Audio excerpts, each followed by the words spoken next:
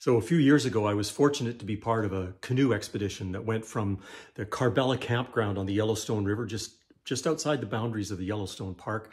We paddled from there all the way down to Pompey's Pillar, and just a spectacular part of that landscape and part of the return of Lewis and Clark's expedition. This is the travel journal that I kept along that route. So I'm just going to take a couple of minutes and give you an idea of some of the things that I put inside this journal. So let's have a quick look. So here's a little steadier look at the title page from the Yellowstone River trip that we did for a couple of weeks in July.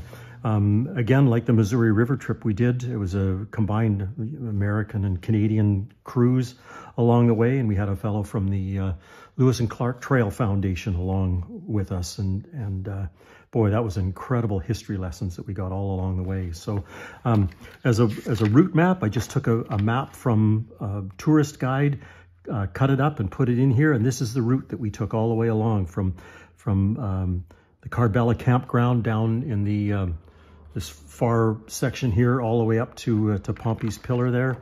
Little vignettes. I could still add another piece in here if I want. You can glue things in, like a little Montana travel sticker.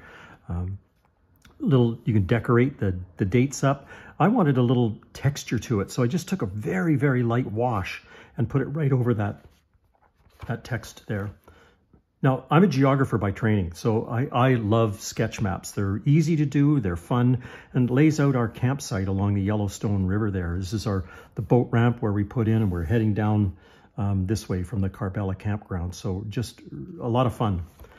Along the way, ran into a stonefly carcass on the beach there, so a shoreline, so just a quick sketch of that. Again, a little wash in behind.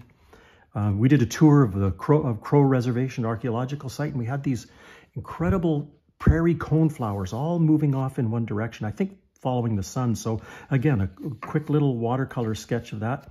And I did the painting of that back when we were back at our campground. So little vignettes that you can do, write-ups about where you went, who you met, what you did along the way, little border pieces that you can put in.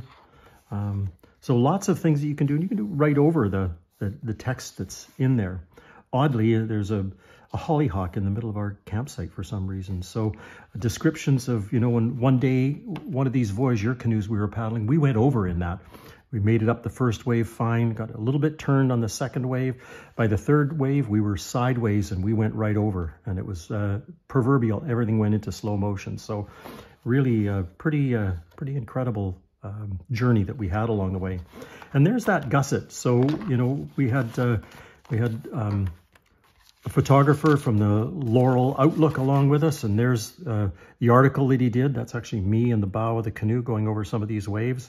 So I've just tucked all of these things into here so that I've got them in my paddle journal, and some of the people that we met along the way as well, little descriptions. So there's a quick look at the kinds of things that you can do in your paddle journal, your travel journal, hiking, cycling, whatever it happens to be. So give it a try. If you got lots of questions, fire away. I'm more than happy to answer.